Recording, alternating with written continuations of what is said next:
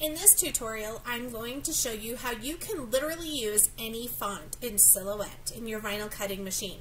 So opening up the Silhouette program, you're going to type whatever words you want to use, whatever you want to cut out in vinyl.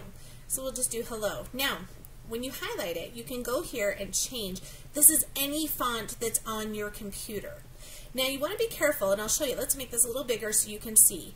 Do you see how these letters overlap each other? You don't want to cut it out like that. That will not work. So right click, and when your menu pops up, you're going to choose to weld the letters. You see how it doesn't overlap anymore. Now once you weld, you can't change what the letters are.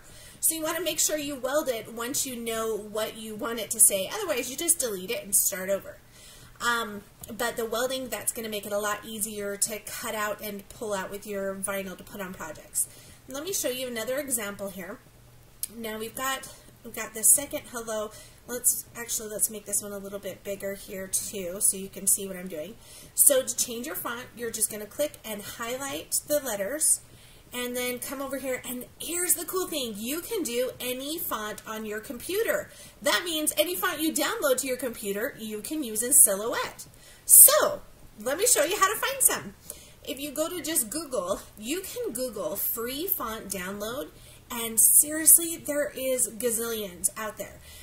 DeFont and 101 fonts, those are some of the popular ones, and you can go to any of those websites, and if you want to see what they have, or if you have a specific style in mind, let's say you want a handwritten one, type in hand, do a search, and it'll show you here. If you scroll down, you'll be able to see all the different examples there.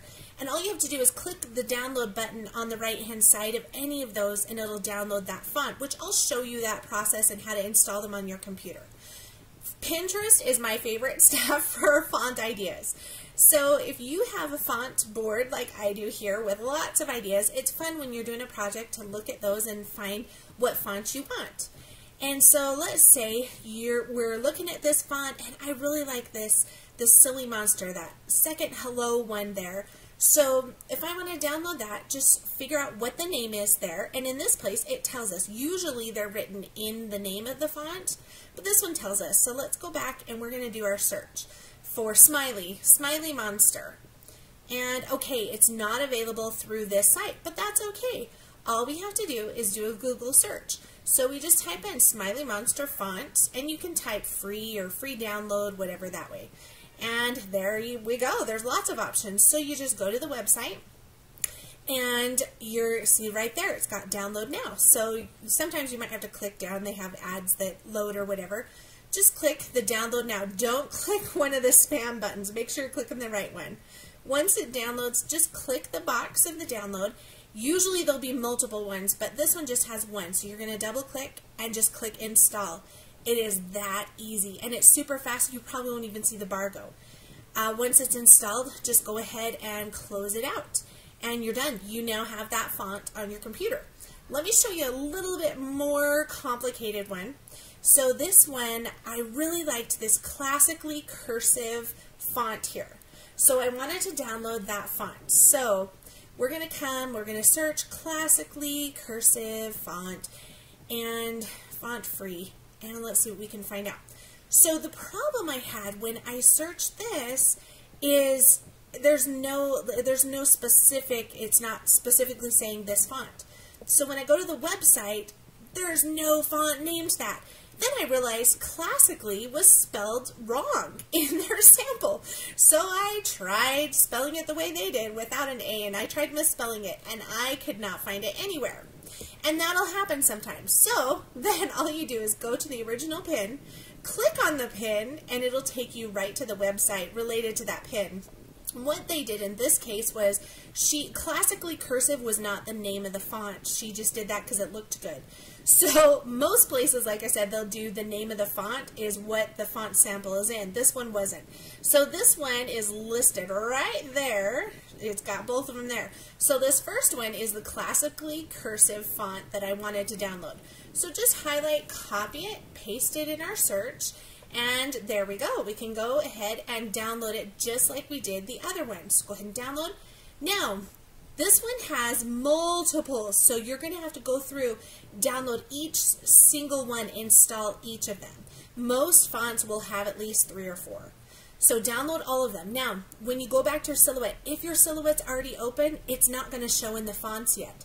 You're going to have to close the Silhouette program and then reopen it in order for your new fonts that you've downloaded to show available. So now that I've closed my Silhouette down, and we're going to close out this window too, we don't need that. We're going to just reboot Silhouette. So let's get it up and we'll get it all rebooted. And then when we go into Silhouette, which sometimes it takes a minute to load, when we go into the Silhouette, now it'll show that font available. So we've got our, I saved this program, by the way, or just the hello samples. I saved them before I closed it. So now, as you can see, there it is, listed right there. And it'll give you the options. When I installed all the fonts, I installed like the bold and italic versions of it. So those will all be available as well. Let me make it a little bit bigger.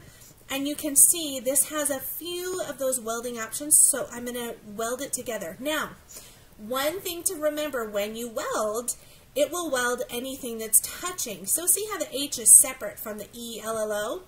That means they are now 2 separate pictures. So if I click on that one and I click on that one, they are 2 separate.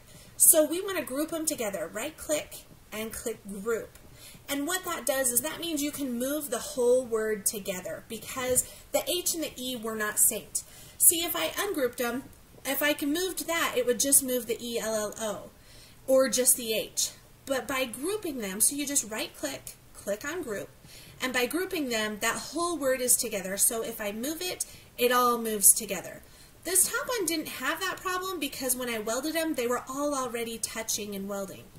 So here's a few tips to keep in mind when you're doing your fonts for your Silhouette. So you don't want anything sketchy, meaning you don't want the little like flyaways and stuff. Those will be a pain in the patootie to pull out with your Silhouette machine. So you don't want anything sketchy. Or textured. See how that textured font has all sorts of fun stuff inside, which is great if you're printing, not so great when you're doing vinyl. It will be hours of torture.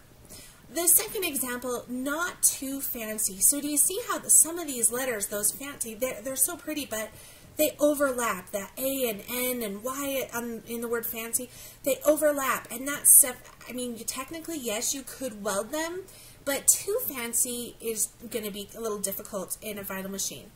In the third example here, the not too detailed, look at every single, that space inside the N, for example. There's 2 black spaces inside the letter N that you're going to be picking that out, the vinyl out. So this is going to be a little time consuming. Now, if this is the style you really want and it's worth your time, then great. But keep that in mind. You don't want a font that's too detailed. I hope you learned some great font tips and you're excited as much as I love using the fonts in my Silhouette. Good luck and be sure to like and subscribe. And thanks for watching.